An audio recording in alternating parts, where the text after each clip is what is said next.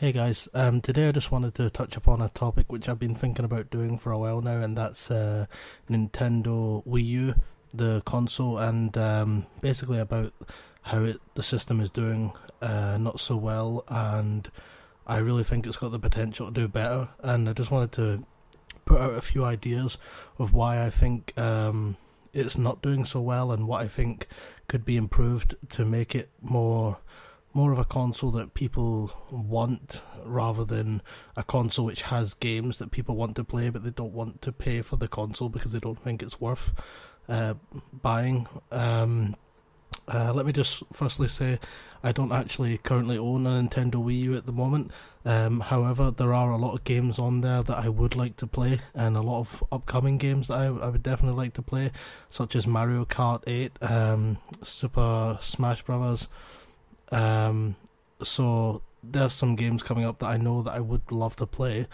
There are also games like the Zelda ones that are released. The Wonderful 101 is a game which I really, really like the look of, and my type of game, so I'd really like to play that game, to be honest.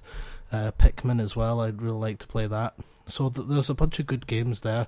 It's definitely got the potential to do better than what it is doing. And I'm just going to go over some of the reasons why I think so. Firstly, let me just start off by saying I think they need to. My first point is I think they need to listen to fans a bit more and be a bit more open and communicate a bit better with fans. When you look at the PlayStation 4 and the Xbox One and the 360 and the PS3, those have not so much the two newer consoles, but the 360 and the PS3, they've got tons of games coming out all the time.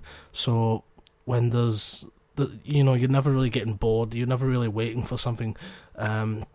Whereas the Wii U is pretty much just not really got much third party stuff coming out for it. It's pretty much just a Nintendo games machine.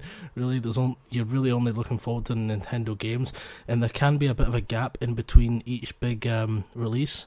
So I think one way of just making fans feel a bit better about that is communicate with the fans a bit more. Let them know what you're working on. You don't have to give them all your secrets.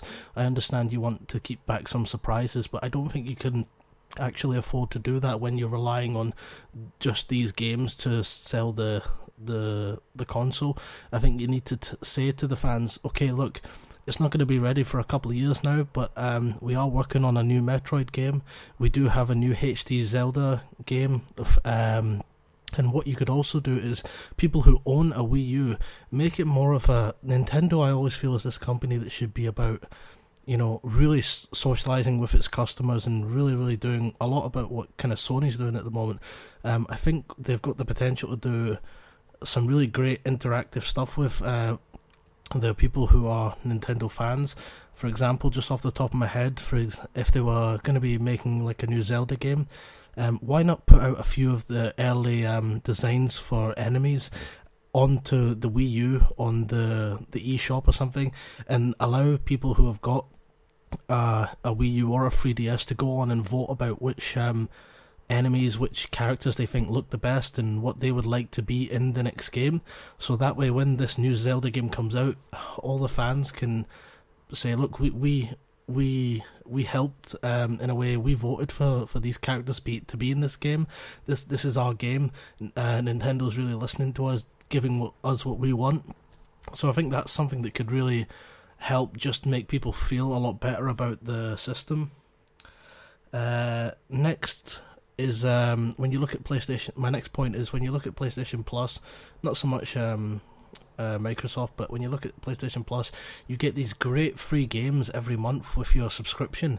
Now, I wouldn't mind if I had a Wii U paying an extra £4 or £5 a month if I knew that Nintendo was going to be giving me these free games and not just crap little old NES games, that they could do like very easily. I mean, why not give out games? Like a free game every month. If you're subscribed to this thing, it's going to bring in more money for the console. And I wouldn't mind having that kind of online subscription fee to play online on Nintendo games if, for example, they were going to give us something back every month. So I think that's something they could really look at and definitely make better.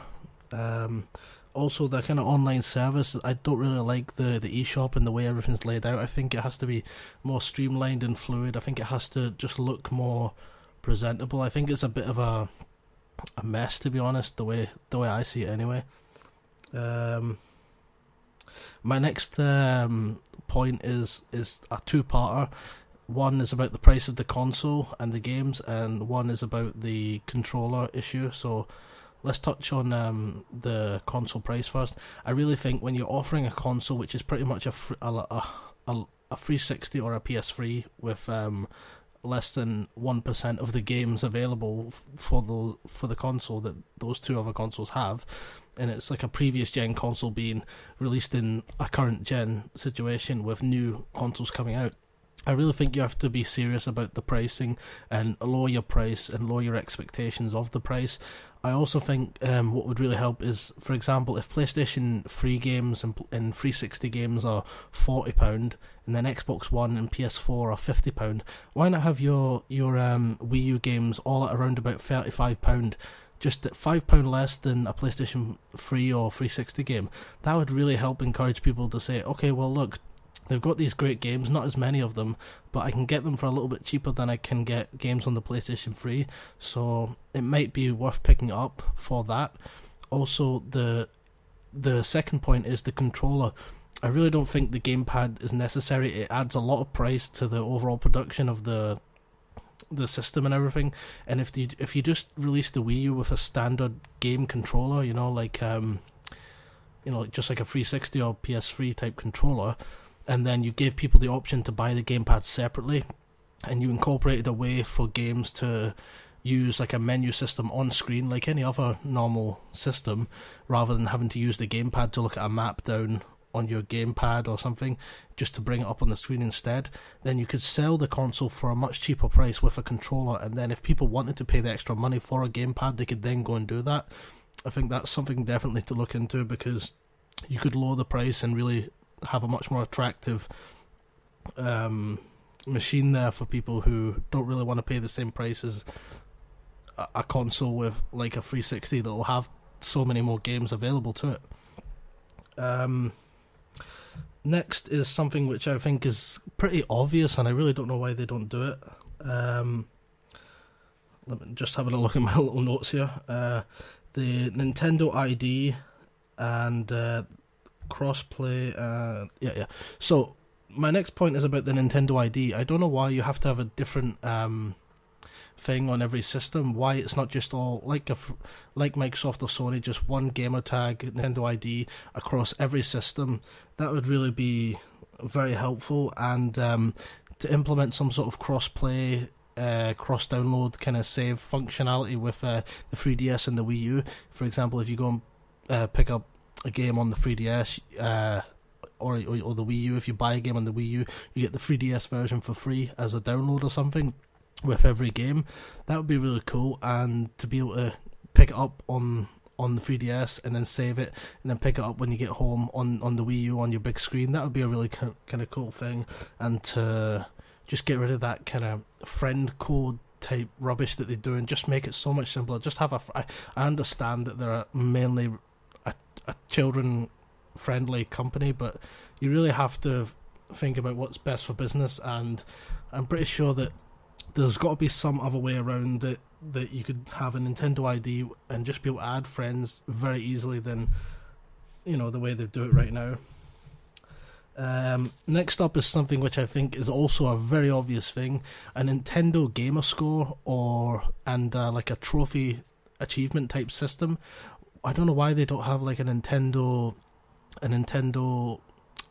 Gamer Score, and then they could do like Nintendo Stars, for example. Like every game has so many stars, and one of the stars is like a shiny star or something, and everyone tries to collect the stars, much like the trophies of that. And you can have like a star counter with like a Gamer Score, for example, and then you could also use that in some way to implement it with the Nintendo catalog. And for example, if I had 100 stars, for every 100 stars you collect on a games, it transfers 100 stars to your Nintendo account online, and you can use those stars in the Nintendo catalog.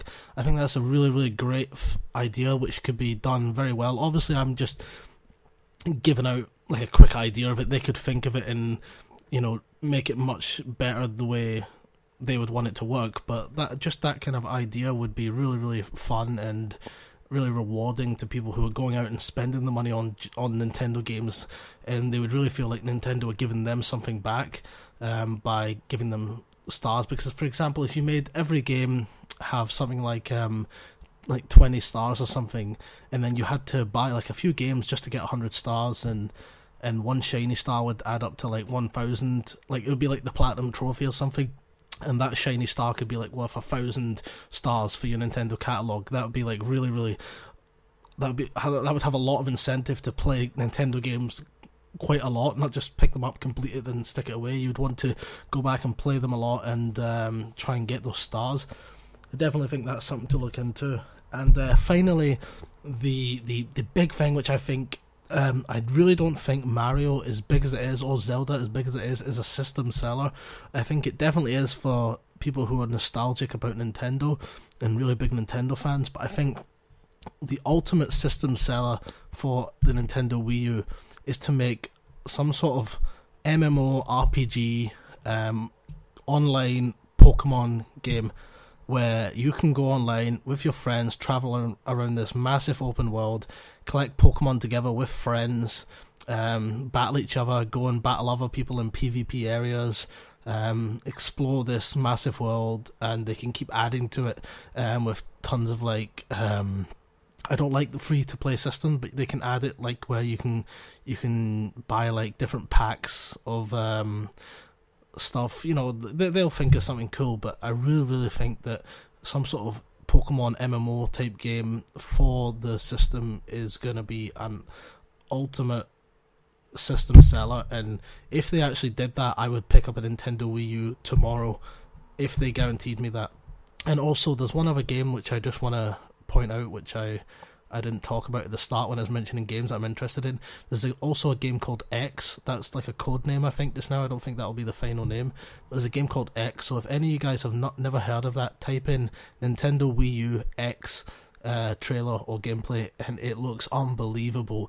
They need more like that. If they can produce more games like that, then I definitely think they're going to appeal to a much wider audience, and they could be more successful with this system, because I really don't think it's a bad system. I just think it's an outdated system, and if you're going to release an outdated system with a little kind of gamepad gimmick, you need to be smart about it, and you need to give fans what they want and make fans feel like buying something like that is going to be very rewarding to them.